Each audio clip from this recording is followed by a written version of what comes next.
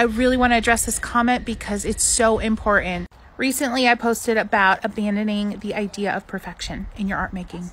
Oh man, is it hard? I still struggle with it every single day. So it's not going away.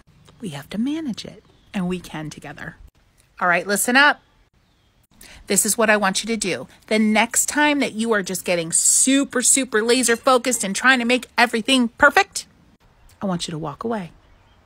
I want you to start a new painting and let it be something completely different than what you were working on and what was frustrating you and what was making you think you needed to be perfect.